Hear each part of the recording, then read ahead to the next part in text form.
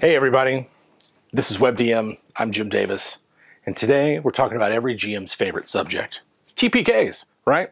And I think the number one reason of why someone should TPK is entirely for out-of-game reasons, right? Players are showing up late, disrespectful, time for a TPK, right? Not playing the way you want them to, time for a TPK. Got a sweet bad guy that you want him to come across, overwhelming power, awesome stats, you just homebrewed it. Definitely time for a TPK, right? So today on WebDM, we're talking about all of the great Hey, Jim. Well, yeah. You okay? How you doing? A little concerned. I mean, I got bad sleep and I still need to eat breakfast, Yeah, but like, I don't know that those are good reasons for a TPK.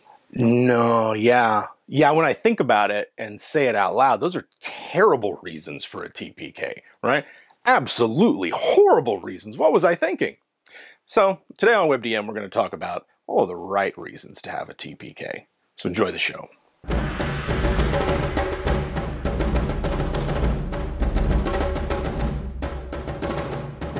This episode is brought to you by Monty Cook Games, our boon companions and creators of Old Gods of Appalachia, based on the popular podcast. PCs investigate the unknowable and protect what's important from dangers the modern industrial world can't even imagine. This is a standalone RPG with everything you need to play in an alternate Appalachia of the 1920s and 30s. Character generation, adventures, creatures, magic items, and a deep dive into the lore of the setting's history. The Kickstarter is live now, and it's already over $1 million, so don't miss this one. If that weren't all, MCG also wrote First Responders, an RPG like no other. Play as first responders dealing with real-world crises and disasters. We're talking volcanoes, earthquakes, pandemics, skyscraper fires, nuclear meltdowns, dam breaches, and even supernatural disasters for when your campaign takes that special turn to the paranormal. You can get this game right now. Go to the MCG shop and order your copy. Speaking of which, you can use the coupon code WebDMFans at checkout on the MCG shop and get $5 off your order. Links in the comments and description.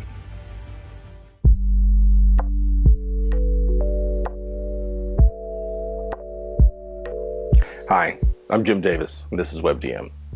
Today, I want to talk about the dreaded total party kill. In a game like Dungeons & Dragons, a TPK is usually a possibility, and many players love the risk of combat precisely because their characters' lives are on the line. But a TPK can be disruptive. It leads to hard feelings, disappointment, and worst of all, it means the game is over. It doesn't have to be that way, though. It's possible to play a game like Dungeons & Dragons with the possibility of a TPK and do it responsibly. So, I want to tell you guys some stories of the many TPKs I've been involved in as a player and the few that I've been involved in as a dungeon master over the years, and the lessons that I've learned from them. So, sit back, relax, and enjoy the show.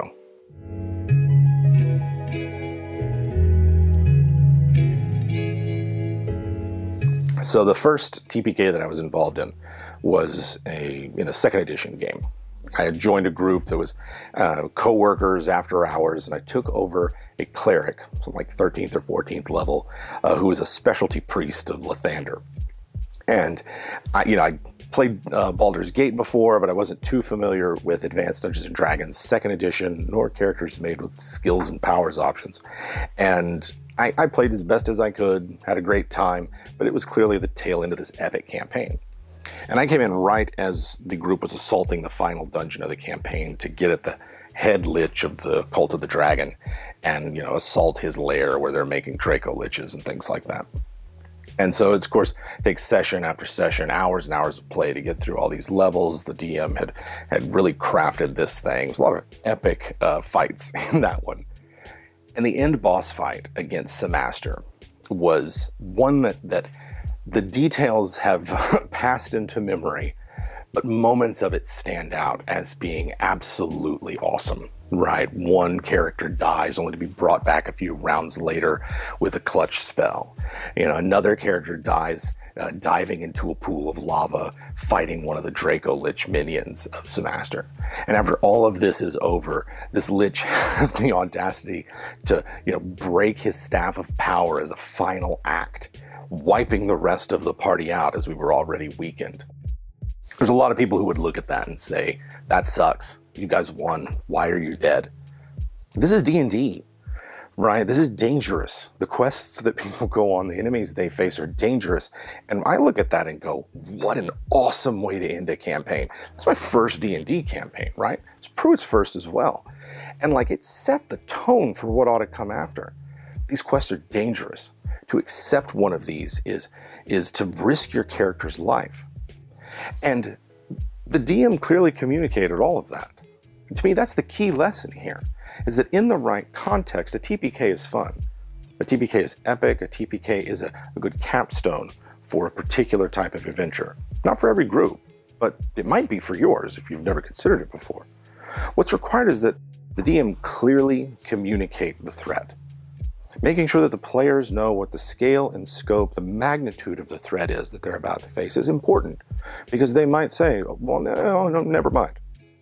In this case, we knew what we were getting into. We were assaulting the 5-level volcano dungeon of the Cult of the Dragon. This is their seat of power, their headquarters. The campaign largely had been about the party working their way towards that location, fighting off waves of enemies that were trying to stop them. And now this was the last line of defense for this particular evil cult. And of course they would throw everything at us.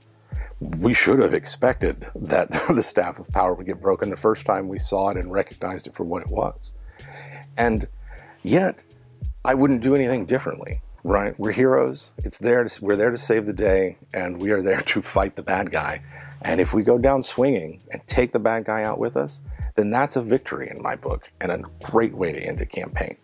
You just have to have the buy-in from the players in the beginning, because if they're not ready for that, if that's not how they want to go out, it will be bittersweet at best, and could be even resentment building at worst.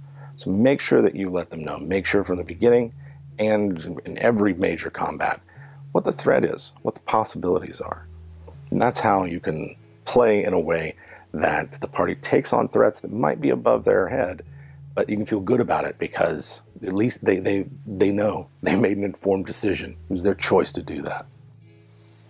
Hey everybody, this is Jim interrupting myself to tell you guys that if you want to support the show, you want to head on over to Patreon and check us out there. We've got over 230 episodes in our back catalog of podcasts talking about all kinds of tabletop RPG related subjects, as well as media, culture stuff, all kinds of things. It's really awesome. Go and check us out if you want to support the show. Thanks.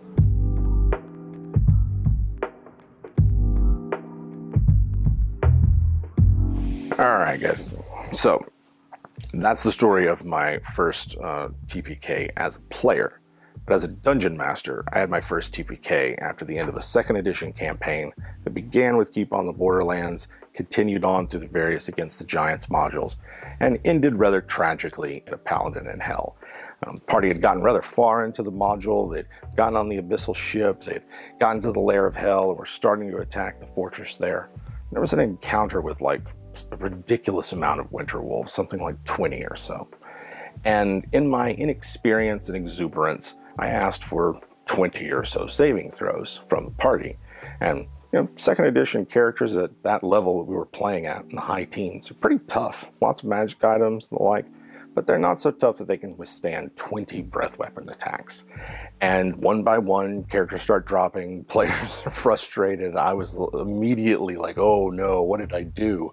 But didn't have the presence of mind yet or experience to know how to walk that back. I figured what happened, what happens, happens, So one of the lessons I learned from this experience was that as a dungeon master, I really need to know the rules. I don't have to get them perfect. I don't have to know them by heart, but I ought to make a good faith effort to master them, to understand them, and to be fair and consistent in my rulings and how I play the monsters and NPCs that are part of the dungeon master's purview. It's really important to me because I like games where there's a real risk of character death, where everything is on the table, right? This is for keeps. And to do that, you have to have trust. You have to understand that the dungeon master isn't playing unfairly or forgetting something that could really change the outcome of a game. And if they are, you need to feel comfortable in talking about that and bringing it up. And so for me, as a dungeon master in those situations, I want the players to feel like they can talk to me about my rulings, that they can talk to me about rules disputes. It's very important to me. Because for me as a dungeon master, I am here to be an impartial judge of the world, to present it as it is without favor for any one outcome or the other, because I want to see what happens. That's why I'm playing. Players are responsible for their own abilities, spells, knowing what they can do and the like, for the decisions that they make. And it's easier to present that when I'm not trying to nudge things in their favor or fudge the rules and change them for a certain outcome. And just play the game, making changes as I need to, but not pushing things in any particular direction. And so the second game of Dungeons & Dragons I ever ran for my friends was a 3rd edition game. And much like the first one, we had a TPK at the end of the campaign around 16th to 17th level. This time, though, it was the player's choice. They picked a fight with a dragon that had been an ally of theirs for most of the campaign, that they knew to be really powerful, magic user as well as a dragon, with a horde of powerful items and a lot of allies. They wanted that wealth. They wanted the clout from killing a big dragon, and so they decided to ambush him. And ambush him they did. They had a hard-fought fight with his simulacra, and when it melted into a pile of snow after 2 of the party had died, 1 of them had been roasted by magic, the real dragon stepped out of the demi-plane where he'd been watching everything to do battle with what remained of the party. 3 of the party members immediately surrendered, and the remaining ones said that they would fight to the bitter end, but we didn't have to play through it. They accepted that their characters would just die. And for me, I felt fine with this one. Right? In the Paladin in Hell, I felt bad. I immediately knew that I had done something wrong, and the shock of it was just like, what? And I wasn't quite able to walk it back in time to say, like, wait. That's ridiculous. It's more like 4 breath weapons, you know? But the second one, the Red Dragon Simulacra, I felt good about that one because it's a player's choice. They didn't have to pick a fight with this NPC. This NPC was never going to attack them, right? They got greedy. They wanted that magic item. They wanted the Dragon Slayer title. They wanted all of that treasure. And so they picked a fight with a dragon that they knew was incredibly powerful. And my favorite part of that particular one was when the Simulacra ate the Dragon Slayer Paladin, and killing them instantly. And the rest of the party like, oh no, we're in over our heads. And a few rounds later, they realized they were fighting an illusion. And that was the fun part.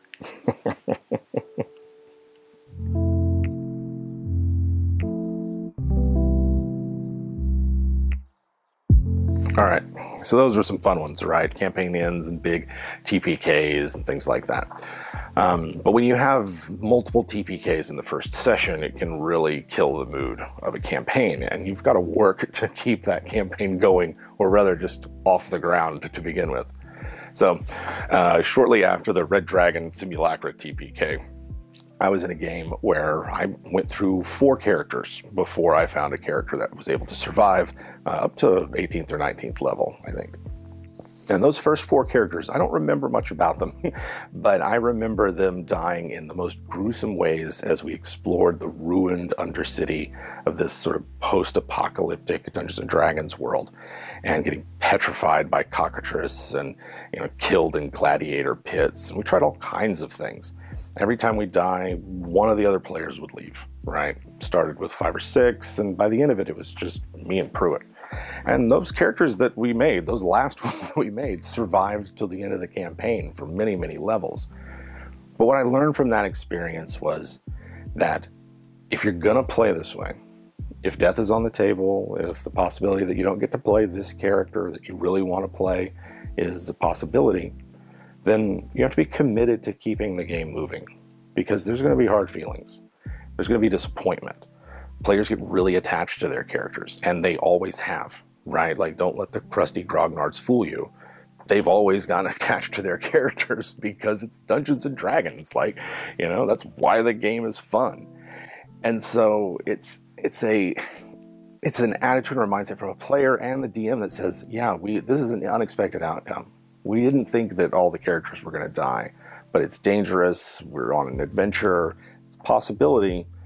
We're ready to keep moving. We want to keep moving. We don't want to wallow in the disappointment and despair and think that, oh gosh, we can't do anything. I want to say, yes, there is a way we can play this game. Let's figure it out. And for me in that moment, it was especially burning. I was like, no, I'm going to make a character that survives this campaign world. And I did, by making a magic user, a wizard, in 3rd edition. So yeah, the important thing with the TPK is to get the players playing again, right? That's why they came here. And an unexpected end to the game from a TPK is a real buzzkill. There's a lot of different ways to get them back in the game, but really the thing is just a commitment to not stopping and sitting too long with those feelings of disappointment. Acknowledge them, honor them, move on, keep playing.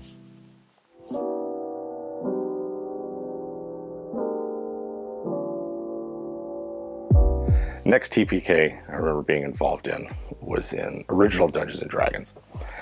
Third edition was over. I was looking to experience some of that retro clone action, especially from original D&D, which I heard was really tough.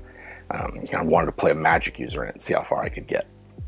Well, one day we're on the second level of the dungeon or so, and it's most of the group. Some people are absent, and we found a mural where there are a bunch of monsters in it, Medusa, Gorgon, the typical petrifying creatures that D&D has, as well as mounds of treasure, just like heaps of coins and magic items and the like. The trick was anything that touched this wall, this mural, activated it, and everything in the mural became real. So the monsters would be there, but so would the treasure. We set up a plan, we figured out how we were going to fight these monsters, all that, prepared our battlefield, touched the wall, and immediately the dice did not go our way. And one by one, we're all dead, and TPK, right? DM felt really bad about it. Didn't seem to sit right with him. And while some of us were ready to roll up new characters and get started next week, there were a lot of members of the group who were also pretty upset about it, because this was original D&D and we had like 3rd and 4th level characters. So the next week, DM revealed and said, you know, I made a mistake. I'd like to do over. Let's start at initiative. We've touched the wall, we're rolling initiative. Let's play the fight out again. I'll do better this time and get my rules right, because DM's there to make sure they're fair and impartial, judge and referee for the players. And so what I loved about this and what I thought was really cool about this, not just the like, hey, I made a mistake, let's play this over, but we had a source of new PCs built into the game. And even if he had said, yeah, this is a fair TPK, yeah, I made a mistake with the rules, but what happened, and let's keep going. We knew that we could immediately make new PCs and jump right back in it. Right. My character had a will set up so that all of his treasure and his notes and his maps would go to his next of kin, who would be my next character. That way, I still had access to the information, I still had a connection to what was going on. This is the key part about this lesson, is that if the source of new PCs needs to be connected to what's happening in the campaign. In the case of the original Dungeons & Dragons game, these are other adventurers who've shown up to this remote outpost to go to this mega dungeon and make a name for themselves and get some treasure. But if it's an adventure path, then maybe it's a faction that's offering the PC support.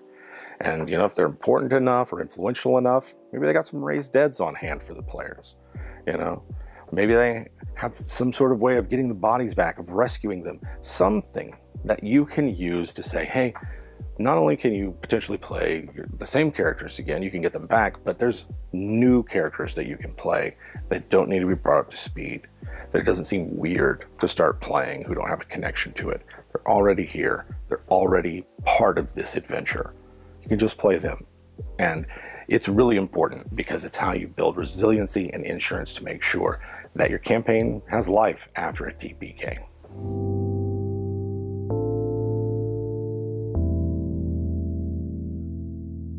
All right, last one.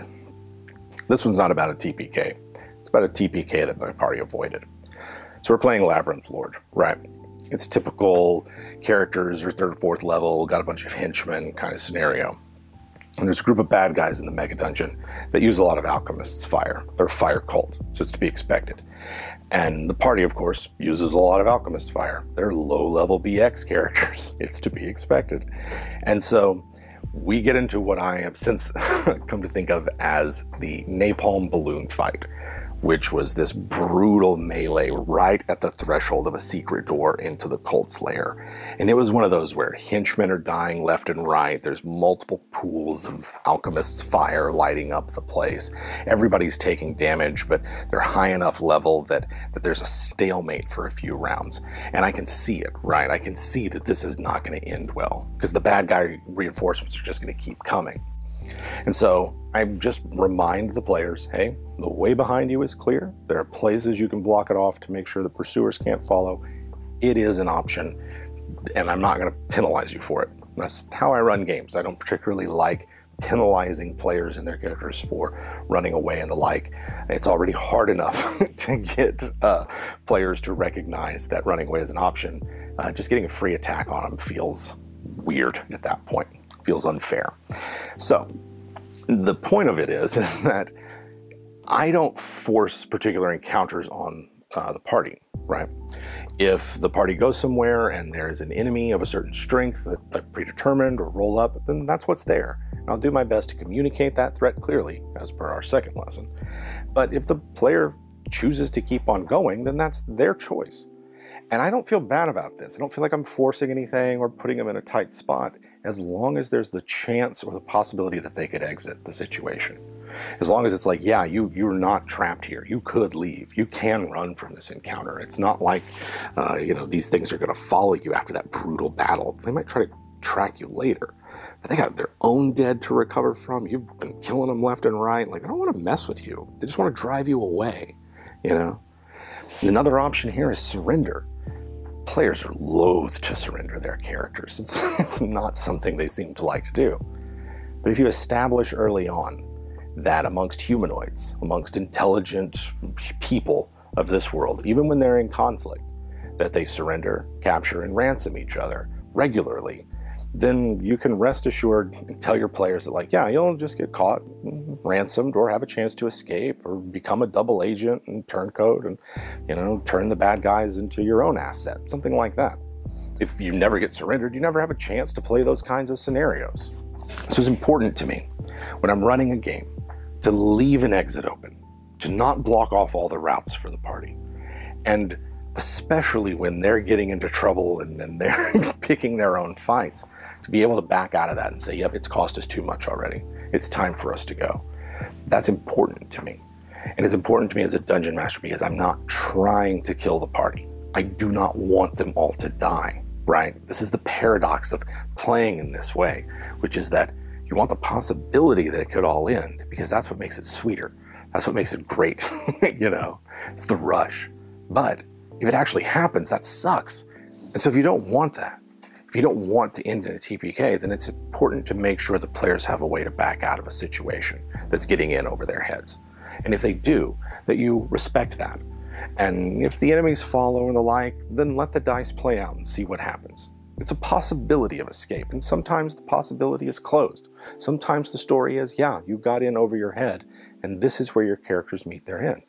And it's that unpredictability, it's that we don't know, which makes the game so great. It makes it awesome.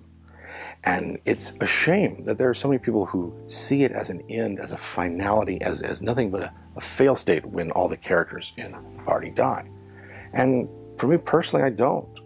As long as it's fair, as long as it's an outcome of play that was interesting, that it resulted from the player's decisions and the unpredictability of the dice, that it's not something foisted or forced on them, then it's a fair outcome.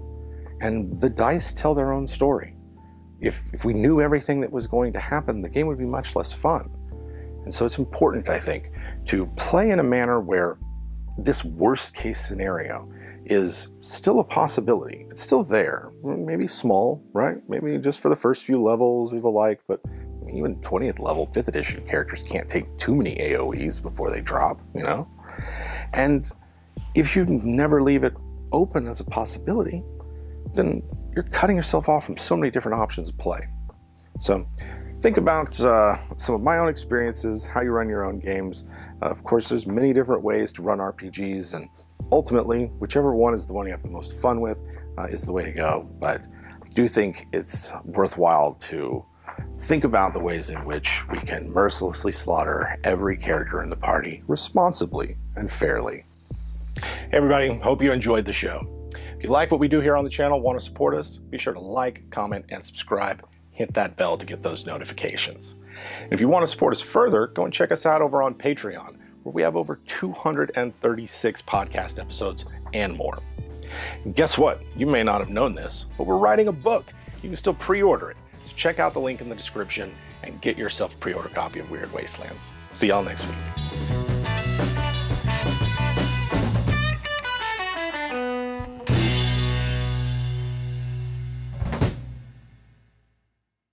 This isn't quite a TPK. This is about a TPK that was avoided and could have gone really bad. But it's nevertheless taught me a lesson and cemented a particular lesson that I was percolating. That doesn't make any fucking sense.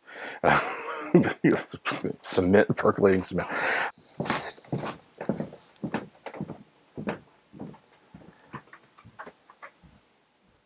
Hey everybody, of course, if you liked the show, be sure to hit... This is another story about a TPK, except this one isn't a real TPK. It's about one that I avoided, or the players avoided, rather. Really getting brain fried right here at the end, so it's important that I get all of the good brain medications that I need to stay sharp and focused and the like. You can help us out with that by supporting the show. So we will see you next week when we talk about more RPG stuff. God damn.